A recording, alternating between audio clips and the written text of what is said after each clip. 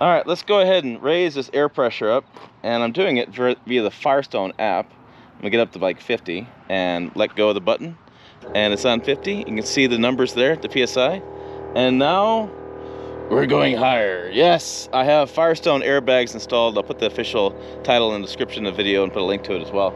So this is the Firestone Ride-Rite system, I believe, and it's going to help me level my truck. I'll have a big towing video coming out soon. And in this video, let's go ahead and talk about the install and how it went, all the details. Oh, hey, it's Tim, Pickup Truck Plus SUV Talk. So as it goes up, we can see the PSI going up here. And then we have memory, so I can set different towing stuff. If I'm towing a camper all the time, I can set that into a memory, and then I can just do both. Just take and raise that down, or lower that, excuse me, down to 5. And here in a second, you'll hear it go.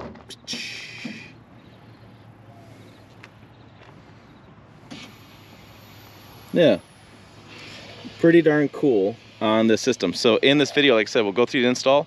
I'll show you everything that worked out. I'll show you a special little trip on the bumper we did and how that's going to work out pretty cool too for the next owner. As you know, 2023 Chevy Silverado long-term vehicle, I will be selling it. Lucky buyers can get lots of cool stuff on this. So let's go and get the install videos. All right, let's take a look what's in the box. Unboxing videos always do well on YouTube, so why not do some more? Installation instructions with the app.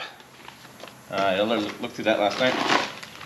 We got some tie straps and some wiring and some hardware. And then we have, this is where the hose goes in, hose adapter. We have the said hose. We have, this is kind of cool. This is an auxiliary kind of hose hookup. So when you have this all hooked together and you have the, you just have the little slot, plug it in, and then you can have fill up bike tires, fill up tubes of the leg, fill up the tires, what do you want to do. It's built in there. Here is our air compressor. Small little dude. And this guy will mount, I think, underneath the truck. Find a good spot for that. We have the wiring here for that. And then, looks like some more wiring, or some more tubing. This guy, I was looking at yesterday, this is your control module. Firestone control module. This plugs into the compressor. Then you have left, right, auxiliary, and you have external as well, supply. So supply, left, right, and auxiliary are basically your main ones here for adding to that. And then a whole bunch of wire that goes with that. That is the compressor kit. This, oh, get a knife. That's not a knife. This is a knife. Oh, it's a knife. Yes, we're showing our age. Alright.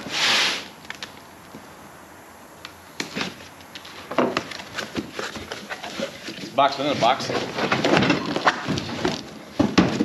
Alright. In here is our air spring kit. You can see Firestone Ride-Rite. Alright. This carton has been sealed with pilfer-proof tape. I hate pilfers. Alright, we have some hardware, some straps. We'll put them on this side, keep them separated. We have a bracket with some straps. This is either the top or the bottom of the spring. Find that out as well. Two of those. Airline. There is our airbag. Goes up and down, goes in between these brackets. And if I recall right, watching the movie or watching the videos and doing the instructions, we just removed the bump stops and put this in place. More brackets.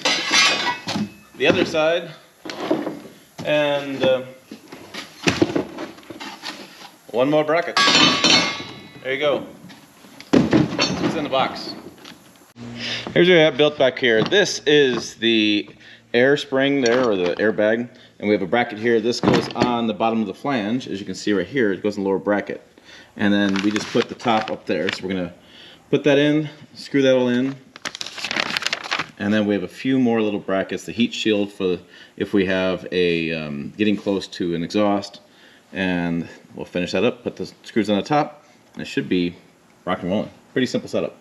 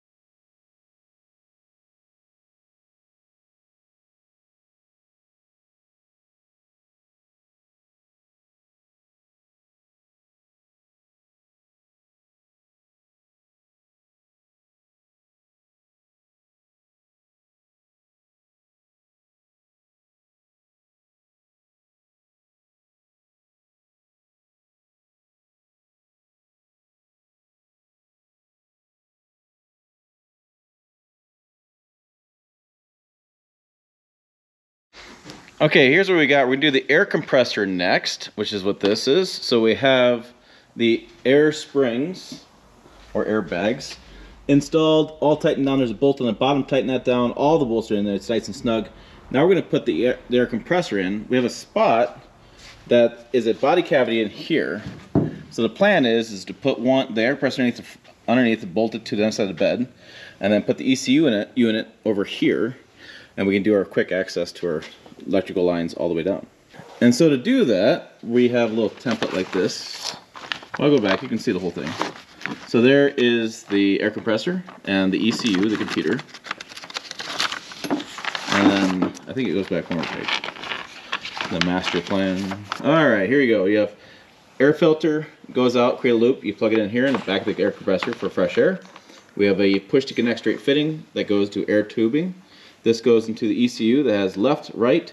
There is an auxiliary that for a separate inflation hose, which we have right there. And we have the airbags there. And then this routes to the dry location.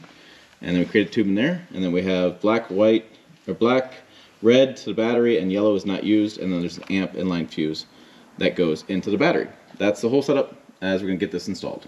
You see the compressor is right there. And our control module is right here. We took off this mud flap to get all the excess. By the way, lots of bolts in this mud flap. This thing will survive a crash. Probably our guess here. We have auxiliary, we have left to right, and then we have this black one is for the air filter. So the little filter up there keeps water and that cuff separated. So yeah, backflow. So there's your line. Put it all through the body, either through the frame or when underneath everything. You can see right there to the other side. The red line is right through there. All hooked up, and I'll show you something special we did with his auxiliary here in a second. Okay, for the auxiliary line that we're going to use for a variety of purposes, we actually installed it right here. So you unscrew this, it comes out, and you pop in this adapter, which is inside the truck, but that's that line we showed you, the black line. And you blow up your floaties, you blow up your tires, you blow up whatever you want. There's your air line right there. Now, the name of the game is wheels and tires go back on, and then we have this wire right here that we're going to fish towards the front and come up to the engine bay and connect all together. Then we'll download an app and see if it works. But there are the airbags, air springs, airbags, what do you want to call them, and it's all hooked together. It's nice because it's all behind here, but you wouldn't even notice it the way it's all installed. All right, from the top of the bed, you can see the screws there. We put the nuts on the bottom side. I was going to spray some Flex Seal on top of that, make sure they're weather coated. It's not really a big deal, doesn't really catch anything, but maybe a little bit of black on there would make, well, some people feel better. Now, as far as price, I've been playing around with that this morning online. I haven't really found a good price. Let's go to the website. You will see Firestone offers a all-in-one bundle kit.